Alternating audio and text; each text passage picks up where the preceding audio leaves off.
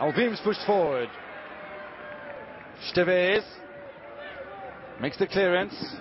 Still Jankowskis claiming that he was fouled. Nothing coming from Roy Silva. Again, the fans not happy with that. Now Masoro's in space. Masoro with a little check. Still Masoro! And he'll make it 3-1 to Maritimo. Lovely play from Masoro. Just his second goal in the campaign.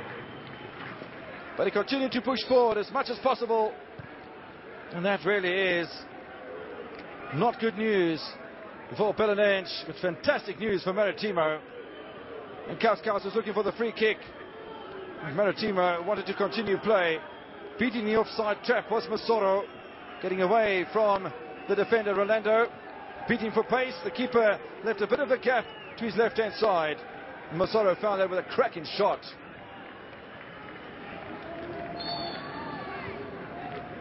Well, the travelling supporters absolutely delighted with the situation. Not so that particular Belém fan. Masoro has perhaps put the game beyond Belém now.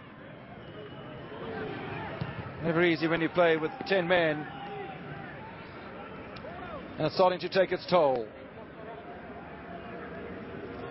Goal coming 17 minutes before the end of the match, and then Kauskas must take a little bit of blame for it, but certainly not the ball that was played through towards Masoro.